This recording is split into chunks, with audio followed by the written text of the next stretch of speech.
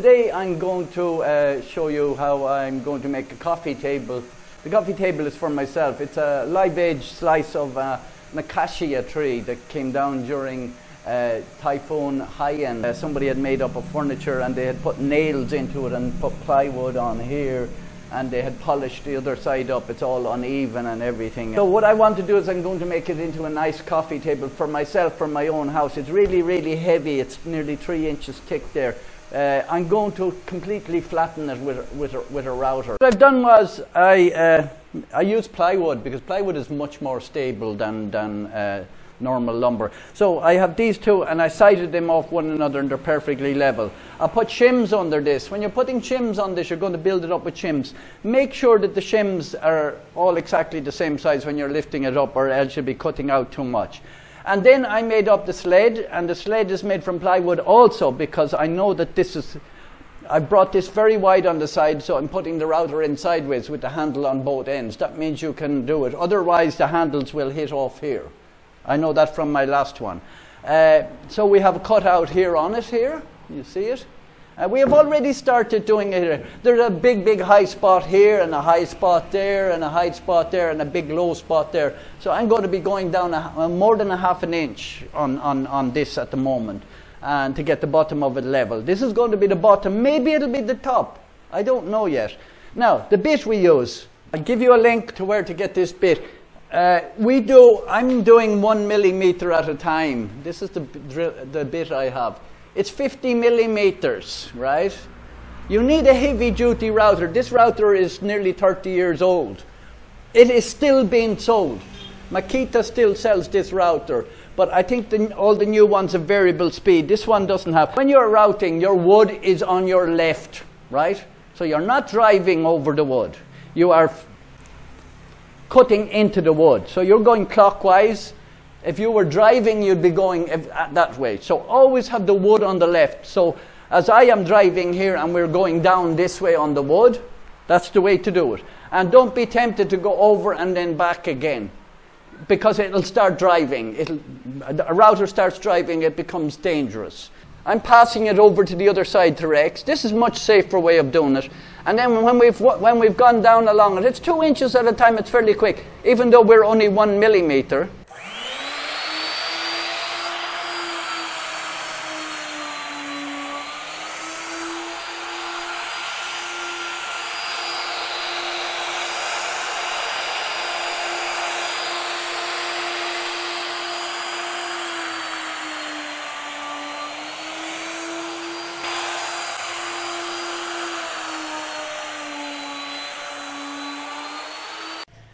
Okay, so that came out. Oh, that came out actually very good. You might looks like there's a difference between one and the other, but that's almost smooth. Very little sanding on that. Few little burn marks. It can avoid pushing the stopping while you're going over and back, and on the ends where we were moving over. But that will sand out. It's only a very slight little burn.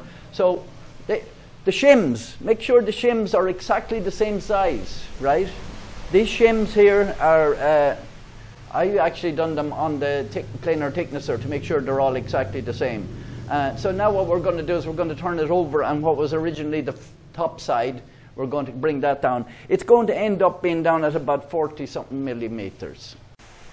Okay, so that took altogether both sides nearly 3 hours, I think. What I thought was cigarette burn was rust. There was a nail here and a nail there, a 4-inch nail here and a 2-inch nail here. I got this one out. I managed to drill this one down most of the way. There's no way I can pull it out. I presume it's almost down to the other side. What happened was they probably put water-based glue filler inside in it, and the rust, that's what made it brown like a cigarette burn. We will fill these with some. I will make a filler for it based on epoxy. Yeah, that's smooth. I know you can see lines there, but that's just the overlap. But there's actually not even a hair between there and there. That's perfectly. So what we're going to do then is we're going to sand it, and then I will, any little crevice here I will fill with epoxy, and I will darken the epoxy. I'll make the epoxy black from sawdust, like we did when we were making the boat. You remember? Well, if you didn't see me making the boat. This is the top. Yeah, I'm happy with this now. The sides, we will take all the varnish off the sides as well. And then we will talk about doing the legs. Okay, so we've sanded it all up on both sides. We've done a better job on this side. I didn't fill anything on this side. I filled it on the other side, sealing it. I'm using self-leveling epoxy. It's different than laminating epoxy. And I'm going to give it a sealing coat first. And then when the table is all made up, I'll level the table and we will put on a thick coat of it with a squeezy and a hot air gun. But I'm just going to I'm going to seal it, and after when the sealing is dried, then these little shakes, then we can fill them and give it we can give it a light sanding before its final coat. So I'm going to try it with a roller. I done the other side with a brush. It was a bit difficult, so I'm just going to roll it out like this. If it bubbles a bit, it's only the first coat. Don't worry about it too much. So it's not going to be even. But don't worry about that, because it's going to get a big coat the next time. It's soaking in there, and we'll just leave it. Tomorrow then I will fill these crevices. I will make up my own filler from epoxy and a little bit of sawdust and maybe a bit of Convercel, maybe not. And we will fill the few holes, and it will be nice. It looks okay so far. It's not evenly soaking in all the places, but that's normal. We filled the shakes that were in the wood, the star shakes, and we filled the nail holes that were down the other side. We made up our own filler. It's 95% there. It looks very black now. It won't be that black when it's shiny, believe me. This is ready for finishing, but we're not going to finish this till after we do the legs. So we will just set this aside, and then we will proceed to make the legs. Okay, so we're going to make the legs out of 3/4 inch plywood or 18M plywood. It's marine grade plywood. We're going to sandwich, I think, 3 pieces together or 4 to make the hourglass shape. So how do we work this out? Well, you have the shape in your head, but I will explain to you how I done mine. Now, the height of your, it's important that the height of your coffee table is the right height for your couch. Near enough. The rule of thumb is that the table should be 20 mm or 40 mm below the height of the seat of the couch. That is, it's normally ergonomic, I think that's the word, at that. I'm going to do a 20 mm. So our couch height inside is a little bit on the low side. A lot of couches would be up to 18, 19 inches. Ours is 17¼ inches, which is 440 millimeters. So we have 440 millimeters. We're going to take off just 20 millimeters because it's such a big table. I don't want it so low. And so we're left with 420 millimeters. Now then you will take off, because these are the legs, then you will take off the slab. Now the slab is worked out at 45 millimeters inside, right? So we have it inside there. It's finished at 45 millimeters. So we'll take 45 millimeters off also. And then we're left with 375 millimeters. So 375 millimeters will be the height of our legs. 50 millimeters. I have made the width. So you make up a box 440 for setting it out. You just make up a box 440 by 375, and then you decide what angle you're going to come in at. I'm not using an angle as such, I'm using measurements. So I decided when I was, after playing around, I get your center line. Always get your center line both ways when you're doing anything. I've told you that before. Get your center line, measure over 80. I measured over 80 here and over 80 here. And then I have one center line, and then I drew a line from there to there and a line from there to there. So it's 160 from that point to that side. Now, the width going of the wood, of the leg itself, I'm making it 40 millimeters. And so the 40 millimeters will be going that way, not that way, obviously. So it'll be going that way there and that way there. On the top, there is no solid piece going across. There will be something on it for fixing, okay? We will worry about that later, but we will make up this shape and we will sandwich them together. So I joined them all up. I measured 40 there. You can see my dots. These dotted line is the center. So what we're going to do is we're going to put this onto the plywood and make up one of these. Okay, so I cut the plywood. I'm going to glue them before I cut them. I was going to cut 3 pieces for each side and then glue them together after I've made the shape. But no, I'm going to make sure I'm doing it in the bandsaw. If you don't have a bandsaw, probably better off cutting them separately if you were just doing them with the jigsaw. So I'm going to work really, really quick here. The next one has nothing on it.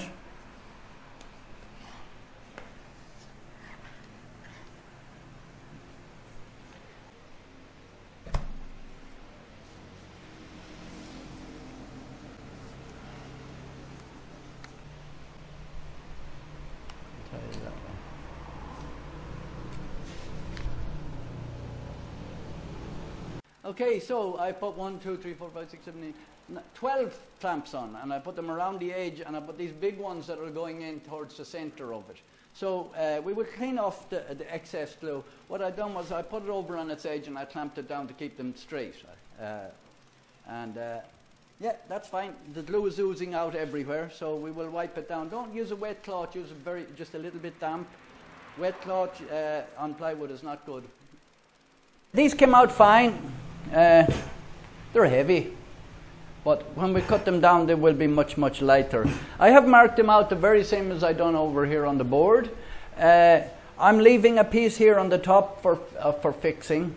Normally you would never you wouldn't glue a leg to a table, you will screw it to it, and we will make up some sort of a bracket to go here later on.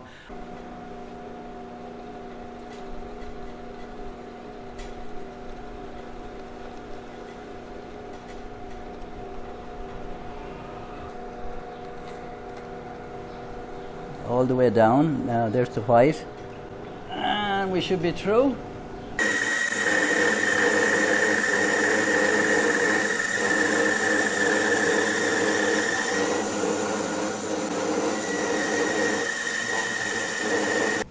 Yeah, they're coming out fine.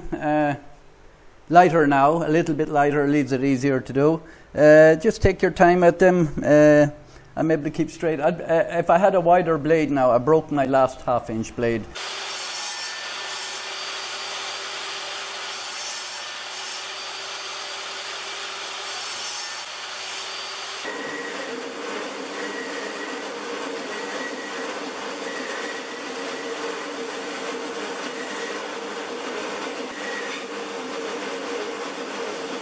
As you saw there, I've made up these brackets for it, right? These brackets, they're from mahogany. I'm going to glue them in here. When you're normally putting legs to a table, you don't actually glue legs to a table, mostly for expansion and contraction. But in this case, not really. But at the same time, I don't want to glue these to the table in case you want to remove them again. So they will have 4 screws in each leg, the 2 here. So the bracket is going to hold this. The bracket is slightly away from the table. It's going to be maybe less than 1 millimeter, and it should pull it in tight. Glue is mainly to hold it in place rather than actual strength. You can put another little bit of glue here if you want to. We will finish sanding it up, and then we will give it a coat of primer. I already pre-drilled these holes because it's easier to drill them now than later on.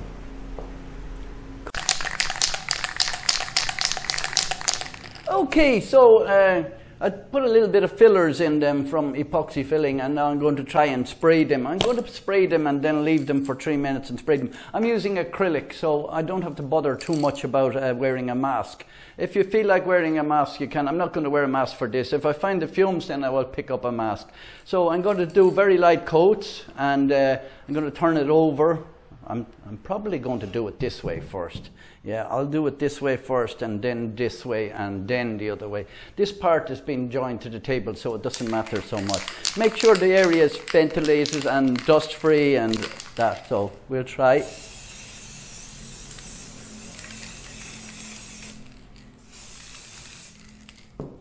And then I will turn it over this way. No, well, I will do this side. I'll do down here then. And this is the important part, because we're going to see this. Keep it about 10 inches away, or more even. And then I'll put it around this way. I've got some on my hand already, but anyway, I should have put a glove on my... So just remember, less is more. You can go on it again later. And then I'm going to turn it over. different acrylics are different. But we don't want to make dribbles, that's the main thing. So you don't put on too much. If you put on too much, you'll surely get a run, and then your whole thing is ruined. You'll have to wait for it to dry and sand it down. We'll give it 2 or 3 coats like this and see how it turns out. And then I'll get back to you. Okay, them legs came out fairly nice. I'm very happy with them. And now we're on the final straight. I have coated this with epoxy. The bottom is not perfect. We don't need it perfect, but it's sealed. You want to seal the wood because the wood will warp if it's not sealed. I'll set these aside. For the final coat of epoxy, to stop it bubbling, I'm going to heat the epoxy. I'm going to actually heat this a little bit as well, even though it's very hot here. Slight little bit of humidity today. It's sunny outside, but I'll be putting on the last one instead of with a roller, and we will be very careful when we're mixing it that we get less bubbles. But I will heat the epoxy in hot water. I will show you in a minute. And I will use squeezy as well instead of roller, so it won't make so much bubbles. We will be on standby with our hot air gun, our heat gun, to any bubbles that come up in the first couple of hours afterwards. And we will kill the bubbles. I'm after mixing this up very, very gently, but at the same time there is slight bubbles in it. I have hot water here at 46, 45 degrees Celsius, and I'm just going to put it into it for now, and it should get rid of the bubbles. Leave it in for a few minutes. I'm going to try it with the squeezy. Now, if you can get a silicone squeezy or a small silicone brush, that would be much better than what I have here. So I'm going to pour this on gently, like this, and I'm going to see how it works. No, that's not very good. It's not spreading it very well. It's too hard. I will use the brush, I think. Let's see. This squeezy is not good. It's a less than $1 squeezy. So that turned out not too bad. There is a little bit of outgassing in a few places. That's because end grain, and I didn't seal it properly. So what would I do differently the next time? I can repair this afterwards. What would I do differently? I would seal it first with lacquer or something like that, because the epoxy is so thick it won't fill the pores, and then you will get outgassing. And I've got outgassing in a few little places. They're not sticking up very much. You can you can sand this with 2000 or 115 sandpaper, and then polish it with car wax, normal car wax if you want to. So now we're going to turn it over and we're going to fit our legs to it. And balance them.